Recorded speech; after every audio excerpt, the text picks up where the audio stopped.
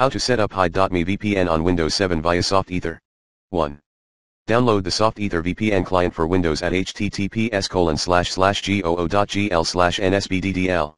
Software, Softether VPN, freeware, /component, Softether VPN client/platform, Windows/CPU, Intel, x86 and x64, and install the software.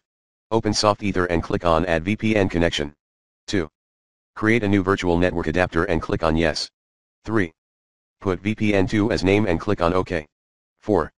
Click again on Add VPN connection. 5. Adopt the settings from the screenshot. Select a server in the members area and put the server address as host name. Select radius or NT domain authentication as auth type and put your login credentials as username and password.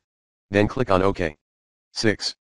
Click with right on the new VPN connection and click on Connect to establish a VPN connection. 7. If connection has been successfully established, it displays connected.